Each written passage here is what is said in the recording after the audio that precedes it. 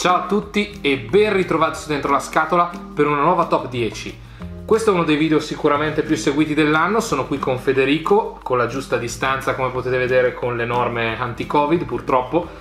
Quindi che dire, parliamo un pochino dei giochi che ci sono piaciuti di più quest'anno, nel 2020, anno sicuramente molto difficile. Sì, ricordiamo che non sono tutti i giochi del 2020, anzi saranno probabilmente pochi quelli del 2020, ma sono giochi che abbiamo provato quest'anno. Esatto, provati per la prima volta. 10 giochi a testa, appunto sono davvero molto curioso di vedere la top 10 di Federico insieme a voi. Come regolamento, diciamo come regolamento storico, non conosciamo le rispettive top 10. Sono davvero curioso, Federico, anche perché ti dico sinceramente che quest'anno io personalmente ho fatto davvero molta fatica a fare questa top 10, non so tu. Sì, io diciamo come gli altri anni più o meno, è stata sempre difficile. Sì, è uno dei video più difficili, però quelli che danno maggiore soddisfazione. Sì. Per cui che dire, direi senza ulteriori indugi di andare a vedere che cosa c'è al numero 10.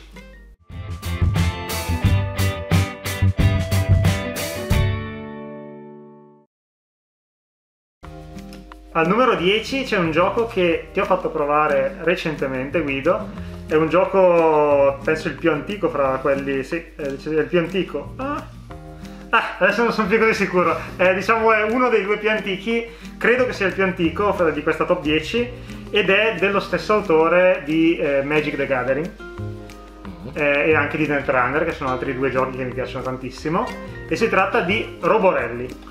Bello, mi è piaciuto, è carino, un bel gioco, tutto di programmazione del movimento. Spieghiamo, è un gioco dove ogni giocatore controlla un robottino che però è un po' impazzito, quindi tu puoi decidere come muoverlo, ma poi il movimento si svolge contemporaneamente fra tutti i giocatori e quindi ci si può scontrare l'uno con l'altro, ci si può sparare, si può cadere dentro delle buche nei percorsi, e insomma quello che tu pianifichi non è poi quello che il tuo robottino andrà veramente a fare, quindi è molto divertente, c'è un sacco di interazione, è un gioco che mi ha stupito abbastanza. È del 94, ma non l'avevo ancora provato e quindi l'ho inserito al numero 10 di questa top 10. Sicuramente un titolo molto interessante, me l'hai fatto provare recentemente e forse un po' poco per pensare di inserirlo nella mia top 10. Devo dire che non è forse il mio genere di giochi, però sicuramente è un titolo molto valido, quindi ottima idea davvero la tua. Per quanto riguarda il mio numero 10 invece è un gioco che diciamo entra quasi più di dovere nella mia top 10 piuttosto che di gusto, tra virgolette. Ok, va bene, poi mi spiegherai cosa vuol dire. Esatto, adesso poi ci arrivo un po' di suspense. Allora, sicuramente è un titolo che mi è piaciuto, che ho giocato abbastanza e che devo dire però come genere non entra come dicevo più di diritto per la posizione che ricopre diciamo nelle classifiche di gradimento mondiali, ma dal punto di vista mio personale finisce appunto al 10° posto perché in fin dei conti non è proprio il titolo, il genere di gioco che piace al sottoscritto. Provo a indovinare. Prova. GLOOMHAVEN. Esatto, bravissimo, cavolo, mi conosce troppo bene. GLOOMHAVEN, dicevo, 10° posto nella mia personale classifica, invece sempre tra i primissimi posti nelle classifiche ad esempio di Board Game Geek. Un titolo appunto Legacy con una scatola enorme e pesantissima, si tratta di oltre 10 kg di materiale, vi abbiamo fatto l'unboxing tra l'altro, quindi potete andare a darci un'occhiata alla quantità di materiale all'interno di questa scatolona. Mi è piaciuto molto, mi piace il sistema di crescita dei personaggi, mi piace molto la storia che puoi appunto creare e tutte le varie opzioni. Pecca forse appunto per il discorso appunto del legacy, cioè del fatto che dovresti giocarlo frequentemente con lo stesso gruppo di giocatori. Sì.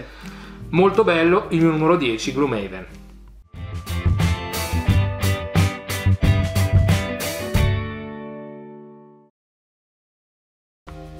Al mio numero 9 c'è un gioco che mi ha davvero convinto fin dall'inizio proprio parlando anche solo del leggere il regolamento su internet e cercare di capire appunto come funzionava.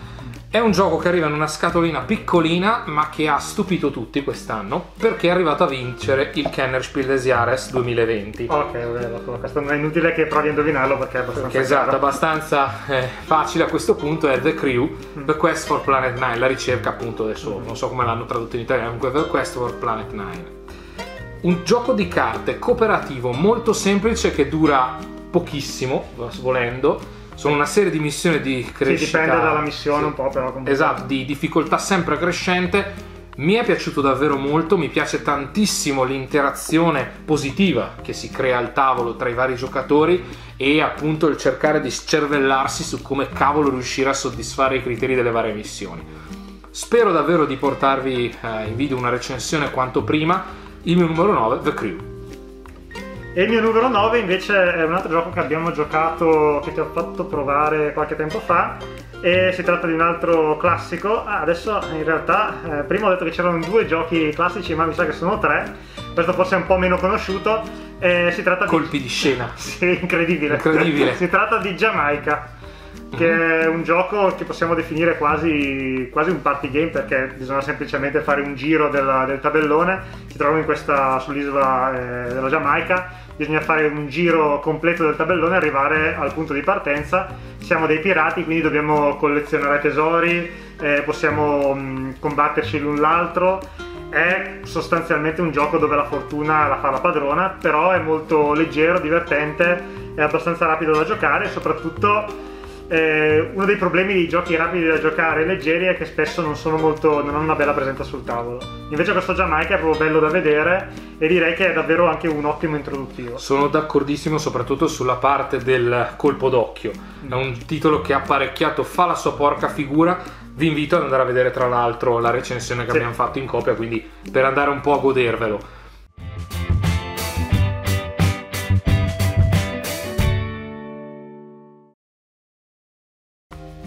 Il numero 8 è un gioco che mi hai fatto provare tu, Guido, che mi è piaciuto molto, infatti l'ho messo al numero 8. Si tratta di BLITZKRIEG, GUERRA LAMPO. Bello, molto È molto un bello. Gioco per 2 giocatori, a me piacciono molto i giochi per 2 giocatori anche un po' asimmetrici. Questo ha qualcosa di asimmetrico, ma comunque è abbastanza equilibrato fra le 2 fazioni. Siamo l'asse contro gli alleati e ci dobbiamo combattere in vari campi di battaglia per riuscire a ottenere, diciamo, il controllo di questi campi di battaglia.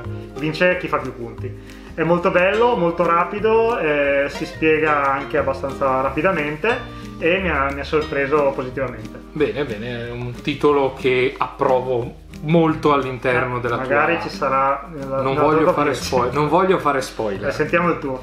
Allora, il mio numero 8 invece è un gioco che ho avuto modo di provare per vie traverse, nel senso che non è un gioco che possiedo io, ma è un gioco di una persona, appunto, che conosco, di un nostro amico. È un gioco con una grande dose di deduzione, ma anche di... Esatto, bravissimo. E anche di, diciamo, di abilità visuospaziale, se vogliamo. Che termini forbiti. Sì, esatto, ormai non è più dentro la scatola, ma è dentro la scatola dentro la Zanichelli. Dentro la Zanichelli per la divulgazione. No, devo dire che è un titolo che all'inizio mi lasciava un po' perplesso, ma poi andando avanti devo dire che mi è piaciuto molto. È asimmetrico, lo voglio giocare, però dalla parte del pirata principale. L'hai detto il titolo? No, è l'Isola del Tesoro, infatti. L'Isola del Tesoro è questo gioco appunto dove c'è un personaggio che fa il pirata che ha nascosto il tesoro appunto su quest'isola. Gli altri devono cercare di dedurre tramite una serie di indizi molto particolari dove si trova sto benedetto tesoro. Devo dire che inizialmente mi ha lasciato un attimo perplesso, giocandolo un po' di più. Io sono ancora perplesso in realtà, però ho giocato solo una volta. No, io ho dovuto modo di giocarlo un po' di più. Devo dire che pian pianino, soprattutto quando hai capito il tipo di indizi che si possono dare o ricevere, inizia a cambiare, perché allora inizi a pensare a come ragiona l'altra parte, come sta ragionando chi ha nascosto il tesoro, come possono ragionare appunto chi invece sta cercando il tesoro, cosa vuol dire se un giocatore fa una determinata azione piuttosto che un'altra. Insomma, tanta deduzione. Mi è piaciuto davvero tanto. Il mio numero 8, l'Isola. Vorrei fare solo una piccola critica al gioco, e sono i pennarelli che non si vedono sul tabellone, e che è veramente, in un gioco dove bisogna vedere i pennarelli, e quello è la parte centrale del gioco, è una pecca veramente abbastanza grande, che non mi ha fatto godere il gioco come magari sarebbe stato se i pennarelli fossero stati, diciamo, che sono poco forse visibili. Il tabellone fosse stato più adatto. Esatto, sono poco visibili. Probabilmente hanno fatto un tabellone molto grande per cercare di avere un ampio margine d'azione, tra virgolette, però così facendo, essendo di cartoncino rigido, comunque non può essere riutilizzato. Insomma, avrei preferito anch'io magari dei colori un pochino più vividi, un pochino più facili da individuare, ma il numero 8 va soprattutto per il sistema di gioco che mi è piaciuto davvero molto.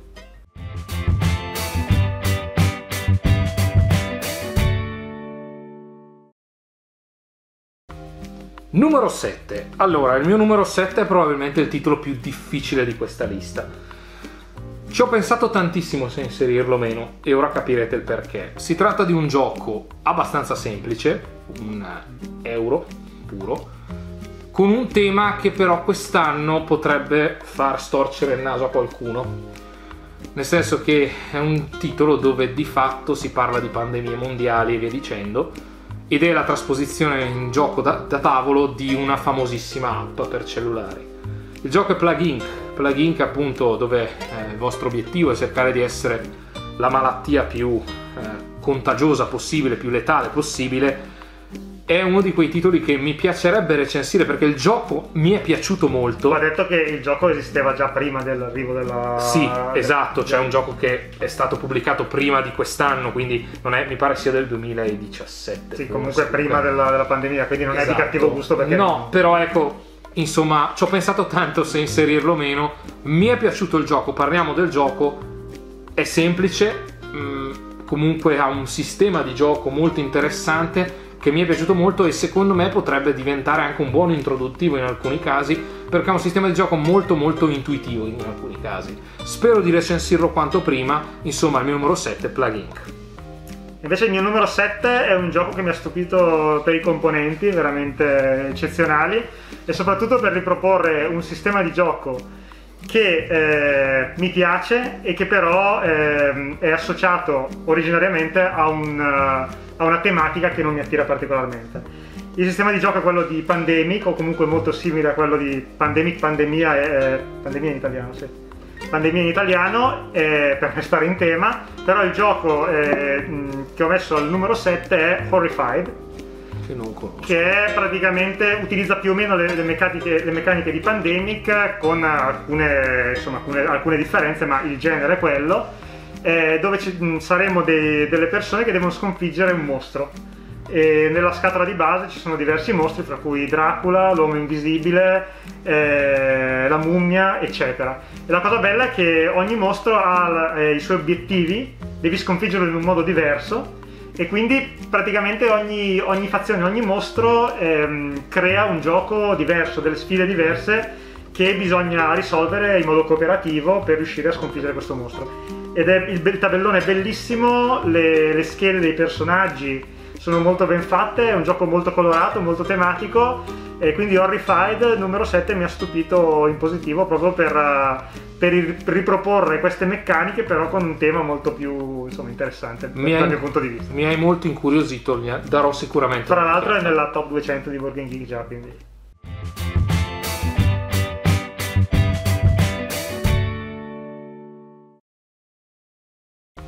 Il mio numero 6 è un gioco che volevo provare da anni, che finalmente sono riuscito a mettere sul tavolo. Si tratta di un altro cooperativo, quest'anno mi sto appassionando di cooperativi, molto più pesante di Horrified, ed è Robinson Crusoe. Robinson Crusoe è un gioco cooperativo, anche qui con delle missioni diverse che potremmo giocare, quindi nella scatola di base sono 6 missioni, poi ce ne sono altre scaricabili e acquistabili nelle espansioni, e si gioca 2, 3 o 4 giocatori. Devo dire che lo preferisco a 2 giocatori perché è anche un po' più veloce e cambia veramente tantissimo da una missione all'altra. Proprio in una missione devi sopravvivere nell'isola, in un'altra devi girare un film, è proprio una cosa che sembra di avere quasi 6 giochi. Ha una serie di meccaniche molto interessanti anche per come si combinano fra loro. Bisogna esplorare l'isola, bisogna cacciare animali, bisogna costruire vari tipi di attrezzatura per sopravvivere o per riuscire a risolvere le sfide dello scenario. È un gioco molto bello, anche molto tematico per essere un euro. Robinson Crusoe numero 6 lo volevo provare da anni e devo dire che ha superato le mie aspettative. Sono davvero molto curioso di questo Robinson Crusoe perché non ho ancora avuto modo di provarlo ed è uno dei titoli che mi auguro di intavolare nel 2021, quindi speriamo davvero. Il mio numero 6 invece è un gioco che, se vogliamo, non introduce nulla di nuovo nel panorama ludico, ma che anche questo ha un tema un po' particolare, un pochino controverso se vogliamo. È un gioco di bluff, quindi a identità segrete, a ruoli occulti, che mi ha davvero... Bravissimo, Secret Hitler. Secret Hitler è questo gioco dove di fatto c'è... sostanzialmente sono i fascisti barra nazisti contro i buoni, chiamiamo liberali. Sì, liberali, adesso insomma stiamo vaghi, buoni contro cattivi. Uno dei cattivi è Hitler, però al contrario dei giochi a identità occulte che avevo provato, è un gioco che paradossalmente ti cala tantissimo nel ruolo, perché c'è questa meccanica che il cancelliere sceglie 2 leggi, le vede solo lui e le consegna appunto al presidente di turno, che dovrà scegliere tra le 2. E a volte magari uno pesca una legge buona, una legge cattiva, l'altro pesca 2 leggi cattive, l'altro pesca 2 leggi buone. Quindi il rischio qual è? Che a volte il bluff che tu magari in quel momento lì non vuoi bluffare, ma dagli altri è percepito come bluff, e quindi frega tantissimo. Secondo me mi ha davvero piacevolmente stupito, perché di fatto i materiali sono nulli, sono un mazzettino di carte ed è finita lì, non è un gioco con dei componenti sontuosi, diciamo così, ma davvero l'immedesimazione è incredibile. Ho fatto di quelle partite, soprattutto giocate in 10 con persone tra l'altro che non si conoscevano, vi posso garantire che è saltato fuori di ogni, quindi ve lo consiglio. Spero di recensire anche questo titolo il prima possibile. Il mio numero 6, Secret Hitler.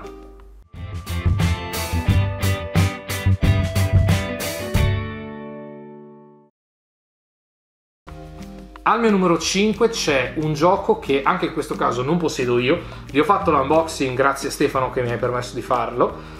Un gioco del quale si è parlato veramente veramente tanto, della Stone Meyer Games. Mi incuriosiva tantissimo, era un gioco che vedevo forse quasi molto più difficile di quanto in realtà effettivamente sia, con questo tema distopico, diciamo così, con una bellissima mappa, dei bei componenti e un sistema appunto di programmazione delle azioni tutt'altro che banale, e anzi sul quale mi ci sono anche arrovelato parecchio nelle primissime partite. Il gioco è Scythe, mi è piaciuto davvero davvero tanto e non avrei pensato, pensavo fosse molto più difficile, pensavo fosse davvero, te lo consiglio caldamente, perché è un gioco che sembrava molto difficile, poi nel momento in cui uno prende confidenza con la propria plancettina delle azioni, dove di fatto si svolge tutto il gioco, o quasi, cioè diciamo che il grosso del gioco si svolge su questa, è bellissimo vedere quanto queste azioni possano effettivamente dare luogo a degli eventi sul tabellone molto importanti e che possono davvero spostare gli equilibri. Spero di recensirlo, se Stefano me lo vorrà provare, piccolo messaggio subliminale passato al di sotto del video, quindi se no scrivete qua sotto e suggerite a Stefano di prestarmelo per recensirlo. E quindi il mio numero 5 è Scythe. Il mio numero 5 invece è il tuo numero, credo 8, The Crew.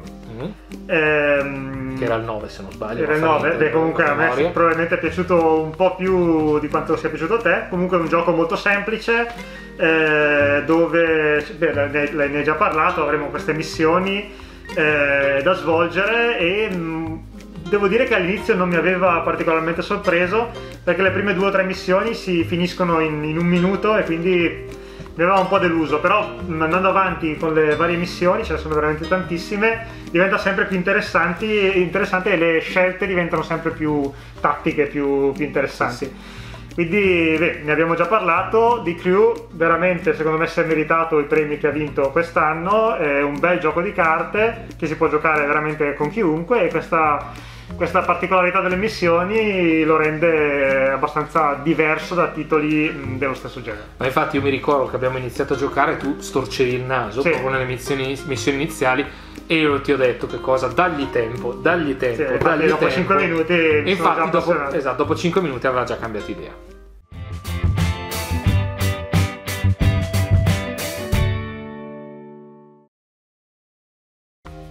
Il mio numero 4 è un altro titolo che adocchiavo da tempo, finalmente quest'anno sono riuscito a provarlo, e in realtà si tratta di due titoli che hanno lo stesso nome ma che però sono lo stesso identico gioco.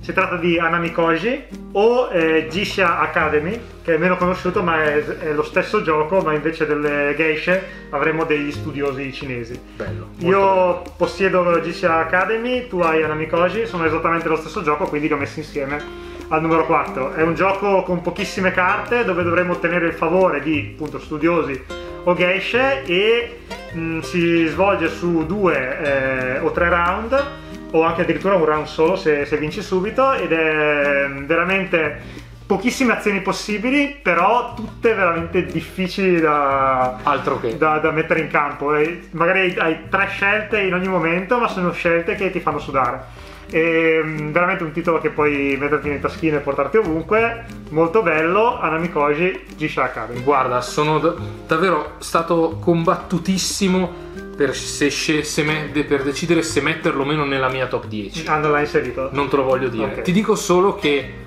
è un gioco che mi è piaciuto davvero tantissimo quest'anno. Dovrei dirti una cosa, ma te la dirò alla fine quando faremo le considerazioni finali. Sentiamo il tuo numero 4, però sei Hanami Koji. No, non ti dico niente. Il mio numero 4 è successo solo una volta che abbiamo messo i due giochi esattamente nella stessa posizione. Sì. Quindi è difficile far succedere una roba del genere, anche perché io e te abbiamo gusti simili ma non troppo, quindi anche non è semplicissimo secondo me ottenere una cosa simile. Il mio numero 4 l'hai già citato tu.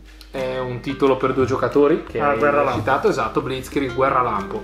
Questo titolo secondo me è stato la sorpresa del 2020, la vera e propria sorpresa, perché tutti gli altri titoli io mi aspettavo che in qualche modo mi potessero piacere. Non mi aspettavo che questo gioco, che di fatto è una manciata di componenti su una plancettina, potesse piacermi così tanto. Paolo Mori mi ha già abituato, tra virgolette, perché ha dei giochi belli, proprio dello stile che piacciono a me, semplici, veloci, che si imparano in poco tempo, ma tutt'altro che banali. Devo dire che i risvolti tattici e strategici di BLITZKRIEG GUERRA LAMPO sono bellissimi. Mi piacciono tantissimo anche tutte le tessere speciali, quindi che possono modificare radicalmente l'esito dei combattimenti, e davvero ogni scelta in BLITZKRIEG è pesata, non puoi permetterti di fare una scelta tra virgolette a caso. Quindi davvero la mia sorpresa del 2020 è il mio numero 4, BLITZKRIEG GUERRA LAMPO. Io l'avrei messo un pochino più alto, però mi hanno un po' deluso i componenti e l'arte sulle carte, se no magari sarebbe stato più in alto di 1 o 2 posizioni, ma comunque a livello di giocabilità un gioco molto bello. Sì, l'arte sulle tasselline, perché non ci sono. Sì, ma devo dire sulle tasselline e sul tabellone.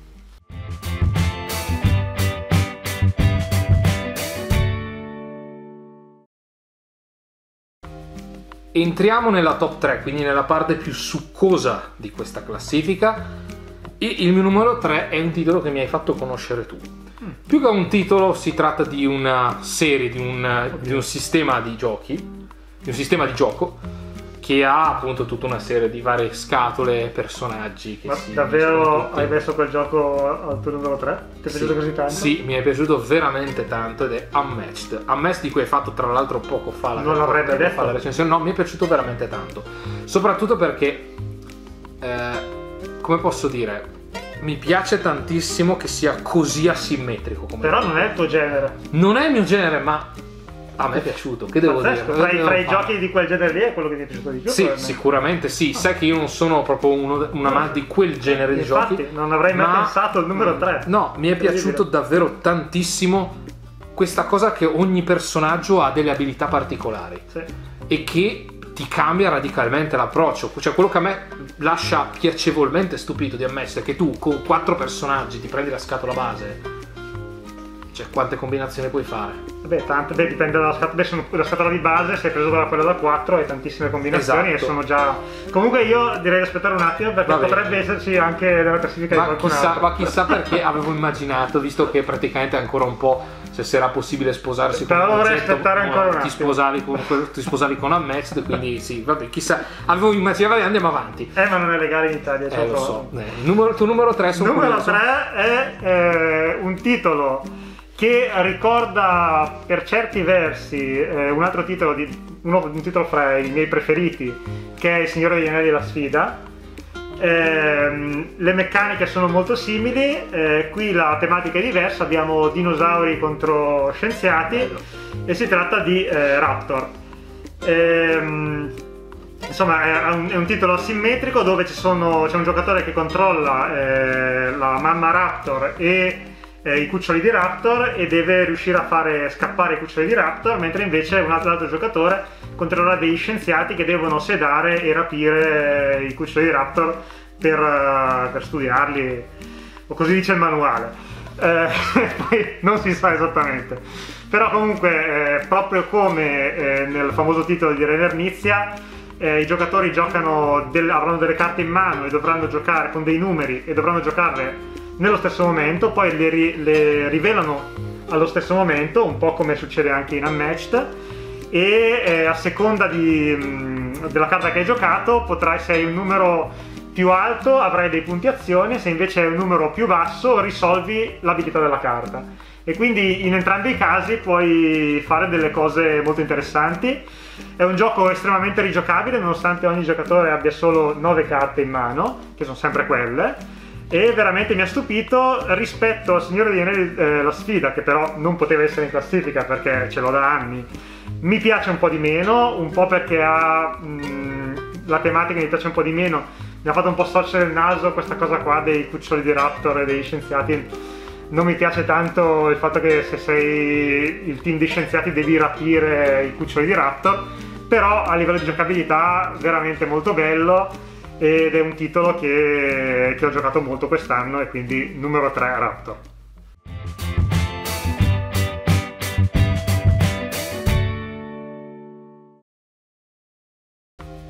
Al numero 2 un titolo che ho scoperto e mi ha stupito tantissimo, piace molto anche a te, e l'ho scoperto molto recentemente, tipo un minuto fa, ed è Unmatched. Al numero 2? Al numero 2, sì. Unmatched, lo so, ti stupisce. A me ha stupito che fosse nella tua classifica, e io l'ho messo al numero 2.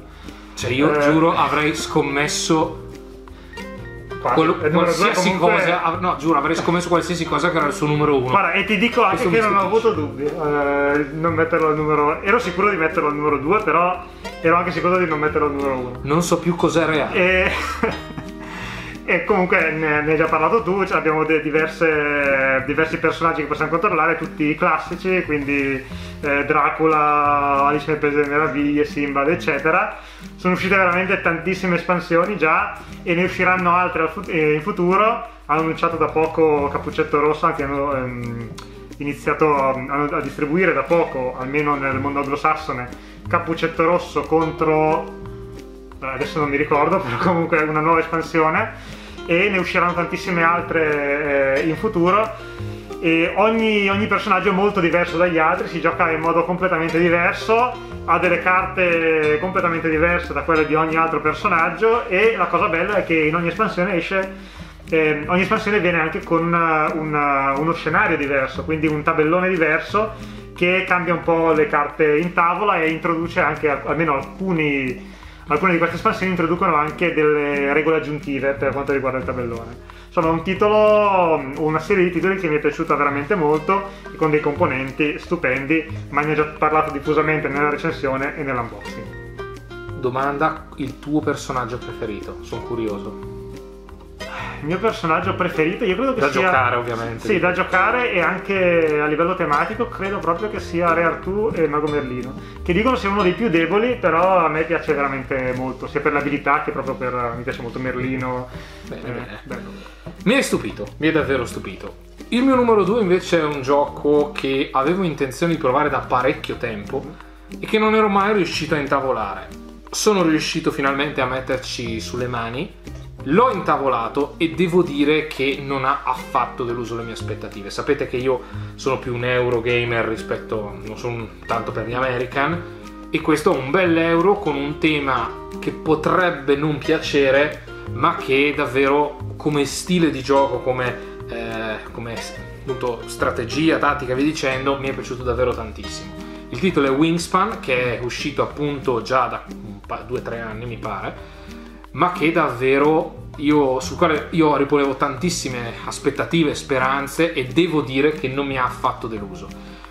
il tema capisco possa non piacere, ma il gioco veramente scorre proprio bene. Hai proprio la sensazione di giocare a un gioco ben oliato, a un gioco sul quale le tue azioni hanno delle ripercussioni importanti su quello che poi ti succederà in futuro nel gioco. Quindi se sei bravo a mettere appunto gli uccellini sulla tua plancia, poi hai davvero delle grandi soddisfazioni. Quindi consigliatissimo, il mio numero 2, Wingspan.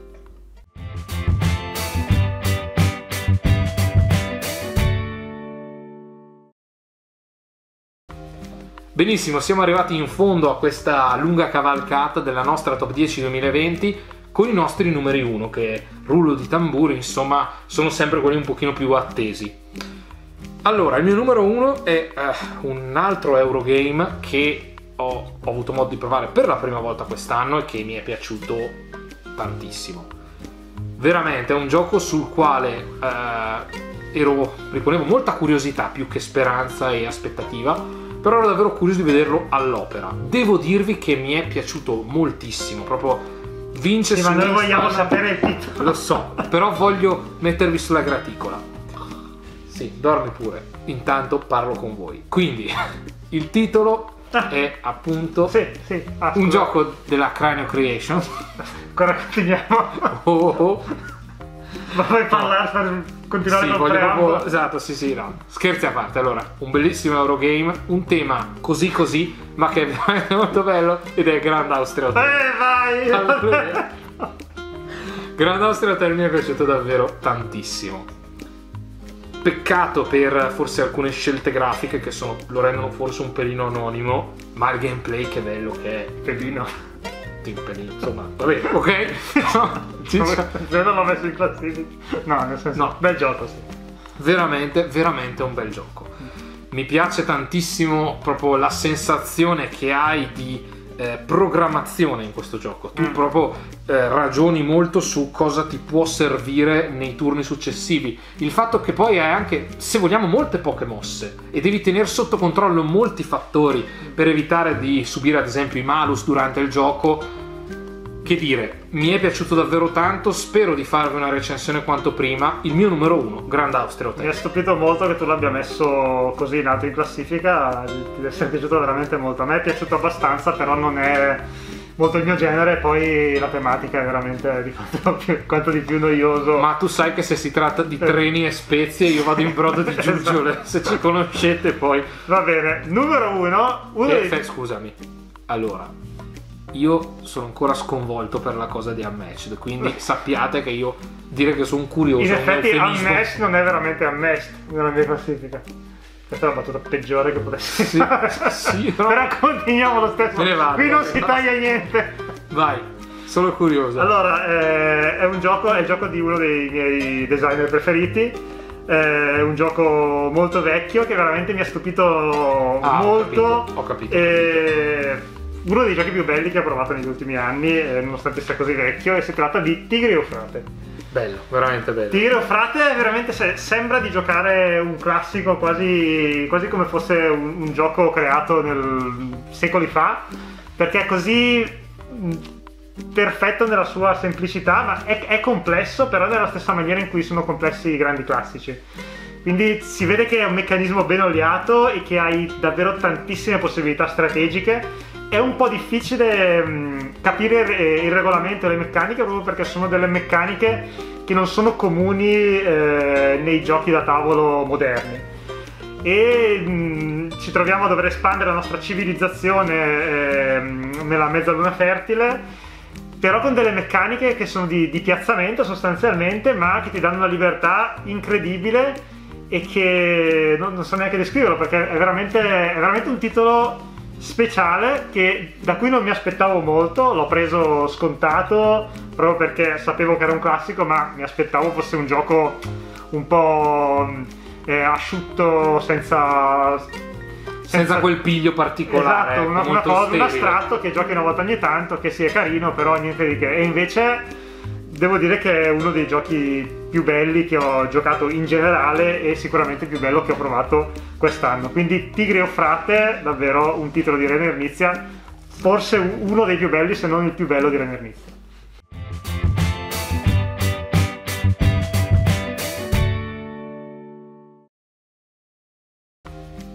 Rieccoci, qui siamo giunti alla fine di questa lunga top 10 che devo dire è stata, come vi anticipavo, molto difficile per vari motivi. È stato sicuramente un anno difficile, ma paradossalmente che mi ha portato a giocare molto di più del solito, e quindi quest'anno c'erano davvero tanti titoli. Voglio fare un paio di analisi su quello che appunto, un paio di considerazioni, diciamo così, sulle cose che sui giochi che hai portato. In particolar modo il numero 1, Tigre Eufrate, e Hanami Koji, che non entrano nella mia classifica, e di Hanami Koji un po' sono pentito, nel senso che probabilmente a ripensarci magari poteva trovare forse spazio. Diciamo che magari se la sarebbe giocata al numero 10 con Gloomhaven, come vi dicevo, però più che altro spinto su Gloomhaven per motivi, diciamo, di... Sì, a me ha stupito tantissimo sia Gloomhaven, ma soprattutto a me così alto in classifica è una cosa incredibile. No, devo dire che però Gloomhaven è molto più gioco, diciamo che Hanami Koji ha una durata talmente contenuta che lo rende quasi, non dico un filler, però insomma una volta che sai il regolamento, una partita quanto dura? 15 minuti? Sì, 20 minuti? Sì, 15 minuti secondo me ci sta ad essere largo. La seconda invece su Tigre Eufrate, che mi dispiace averlo giocato così poco, perché effettivamente io riconosco tantissimo le sue potenzialità, mi è piaciuto davvero tantissimo nelle poche partite che abbiamo fatto, però per considerarlo per una top 10 devo dire che l'avrei dovuto giocare davvero di più. Sì, anche perché è un gioco che dà il meglio di sé quando sai già giocarlo, perché le strategie a disposizione sono veramente tante, è un gioco che cresce con più partite fai, quindi posso capirlo. E a me è stupito tantissimo il tuo Unmatched, terzo in classifica, solo un gradino sotto il mio. Io ho messo il numero 2. Sì, però devo dire rischiavamo di averlo sullo stesso livello. Però tu mi hai stupito ancora di più con la cosa che non l'hai messo al primo posto. Sì, quindi... perché questo Tigre Eufrate mi ha veramente stupito molto. Poi devo dire che forse tu non lo sai, ma a me piacciono molto gli astratti. No, davvero, non l'avrei mai detto. Davvero? Vi giuro, cioè, allora, no, non l'avrei mai detto. È una cosa strana, perché i giochi euro che hanno dei temi deboli, delle tematiche deboli, mi danno molto fastidio. Cioè, per me la tematica conta molto, però se il tema non c'è, come nel caso di Tigre Eufrate, in teoria dovrebbe esserci, ma di fatto non c'è, e allora in quel caso mi piacciono molto. Cioè, se c'è una tematica che è spinta molto dal designer, allora voglio che sia una tematica interessante. Se però non c'è, non mi dà particolarmente fastidio. Insomma, a te piacciono spezie e trenini. Sì, questo è, in altre parole, sì. Mi piace proprio la mezzaluna fertile. Esatto, fiumi, sì, l'idea della fertilizzazione dei terreni. L'odore della sabbia. Sì, infatti immaginavo. Del Medio Oriente, queste cose appunto un po' così particolari. Che dire, è stato sicuramente un video interessante, lungo. Grazie a chi ci ha seguito in premiere soprattutto, e grazie come sempre per averci seguito in generale, che è sempre un grande piacere. Grazie a Federico che si è prestato per questa top 10, sapete che mi abbandona di nuovo e che non fa video. Ma continueremo a fare video insieme di tanto in tanto. Esatto, ci sono appunto una serie di video che vogliamo fare in coppia, come la top 10, che sicuramente è uno dei video più seguiti. Quindi grazie ancora, vi ricordiamo come sempre che nella descrizione del video trovate i link a Facebook, Instagram e Telegram, e soprattutto i link a tutti i video che abbiamo fatto, unboxing e o recensioni dei giochi che abbiamo citato. E vi ricordo naturalmente di iscrivervi al canale per rimanere sempre aggiornati sui nuovi video del canale, e di cliccare sulla campanellina per ricevere la notifica quando carichiamo un nuovo video. Quindi grazie ancora per aver visto un altro video dentro la scatola, noi ci vediamo al prossimo video, ciao! Ciao!